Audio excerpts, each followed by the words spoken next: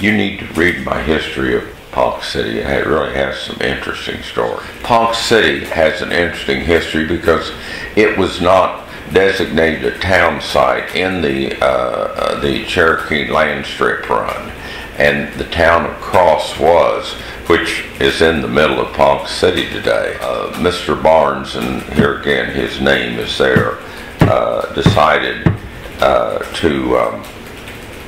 he would like to have his own township. And the story of how before the run he spent many days traveling into the Oklahoma Territory to find a site for his town.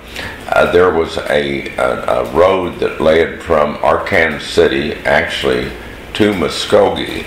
It was just a dirt road or path almost. He would follow that down, and when it reached the Arkansas River in nearby Ponca, he became very interested in that area because of the existing road. Also nearby was a very large water spring, fresh water spring. So that was why he established Ponca City when he did. The railroad stopped at Cross, and then it went on to the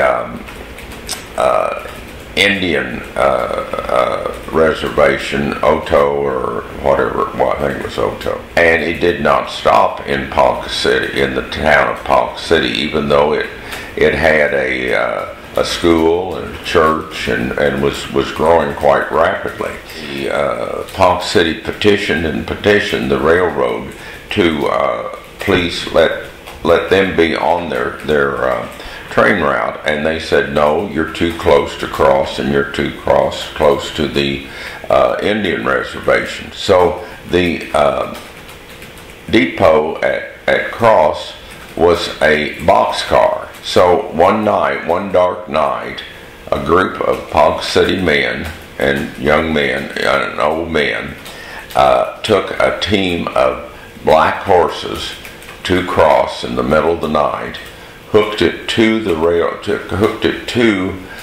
boxcar, and brought it to Ponca City. So when the citizens of Cross woke up the next morning, they had no train station. When the train came by, of course, there was no place for them to stop.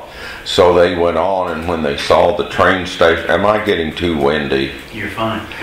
Saw the Cross train station in Ponca, they stopped. Mr. Barnes' son, Louis Barnes, who was a young man, and a young lady got on the train. The young lady passed out bouquets of wildflowers to all the women passengers on the train, and young Louis, I think he passed out cigars, but he passed out cards that said, this train stops in Ponca City just as it does in Chicago. So that's how they got their train station.